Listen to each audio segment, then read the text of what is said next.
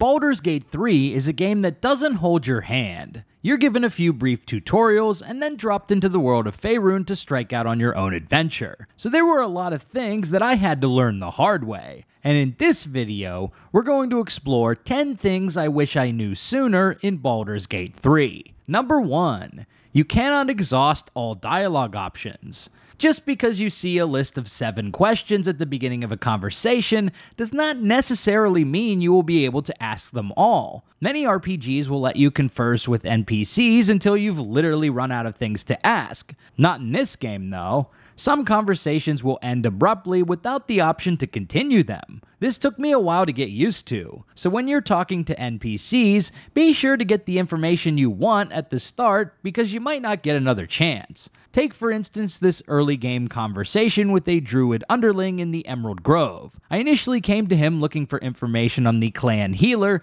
but seeing an opportunity to learn more about the group's politics, I sprung on this instead, only to have all other dialogue options obliterated when the convo ended. Until Master Halsin returns, my eyes must stay on Korga.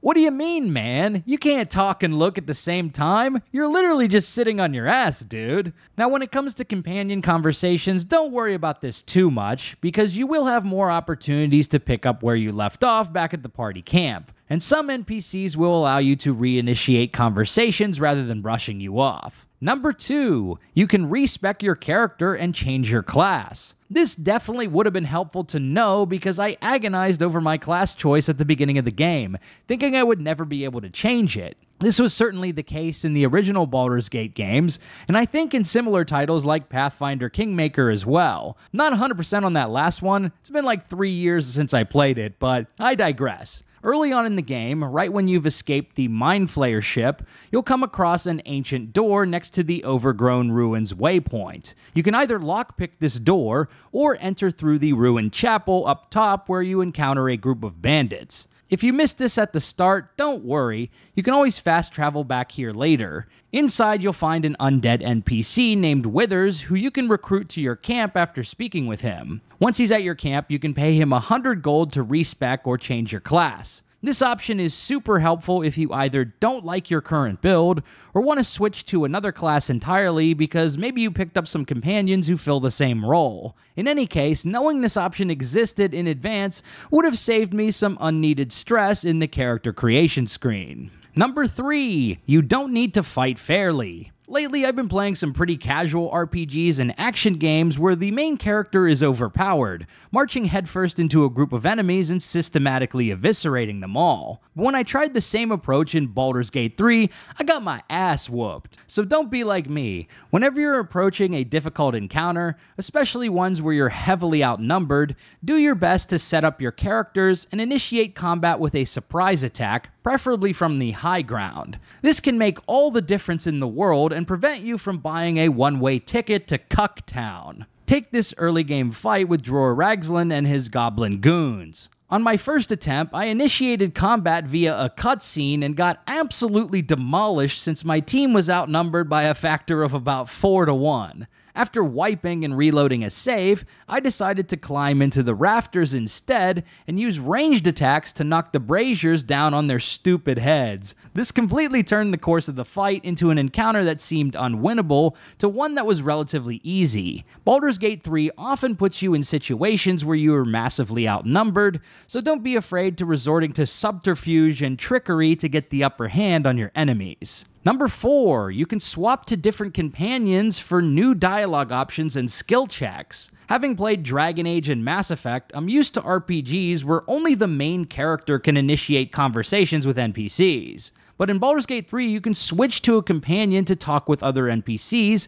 and in some cases, this will open up different options for skill checks and dialogue. I actually stumbled upon this one by complete accident. While I was shuffling NPCs in the Goblin camp, I accidentally triggered a cutscene after switching to Astarion, and I noticed I was able to utilize the Illithid Wisdom speech check, even though I had just used it with my main character a few minutes earlier. Typically, this is a skill that you can only use once per long rest. So I was able to abuse this a bit to avoid combat for most of my Goblin Camp exploration. I even opened up some cleric-specific dialogue in a different cutscene by switching to Shadowheart before initiating dialogue. Number 5, the importance of throwable items and environmental status effects. I seriously wish I knew how overpowered status effects and throwable items were in this game.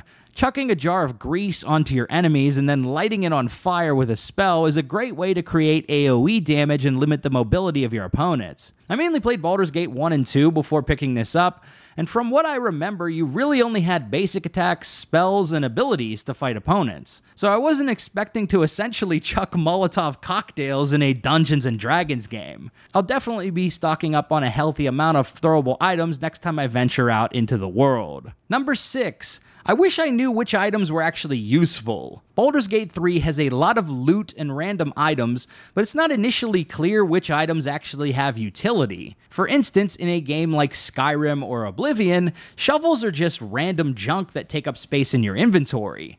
But in BG3, you can use shovels to dig up hidden loot that your party discovers along the road. I'm embarrassed to say I literally didn't even realize I could dig up items until like 10 hours into the game. Maybe because I didn't choose perception as one of my starting skills.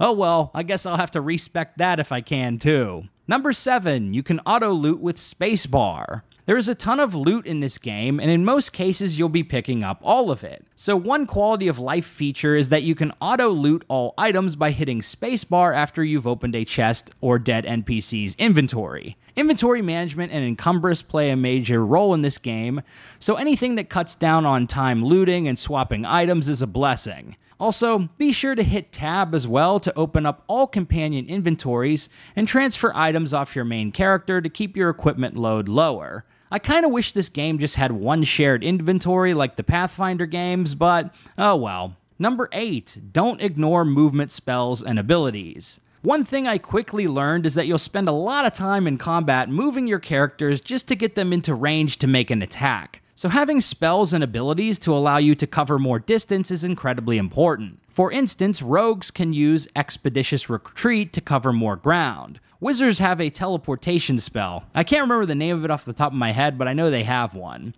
And all characters have a dash ability. Use these abilities and you'll be zipping all over the battlefield, crushing your opponents in record time. Number 9, you can stack and climb on boxes to reach higher places.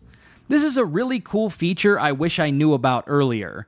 You can create a stack of boxes or other objects and climb on top of them to adventure into places you couldn't otherwise reach. You can climb objects instead of looting them by right-clicking and selecting the climb option. Not all objects in the game are scalable, but you'd be surprised at the places you can reach. So try it out for yourself next time you boot up the game. And finally, number 10, I wish I remembered to equip ranged weapons on every character. There are some situations where you cannot reach your enemies, such as if you climbed into the rafters to get to the drop on a large group. But fret not, because you can swap to ranged weapons in the middle of combat, so your melee characters are not uselessly standing there waiting for the enemies to group up. You can do this by swapping between melee and ranged weapon sets in the action bar in the bottom. So there you have it. 10 things I wish I knew about sooner in Baldur's Gate 3. I hope you found these tips helpful, or at the very least got a laugh out of my mistakes in the early game. If you liked this video, be sure to subscribe to Big Dan Gaming for more RPG videos. Big shout out to all the channel members for supporting my content. Until next time, this has been Big Dan. I should go.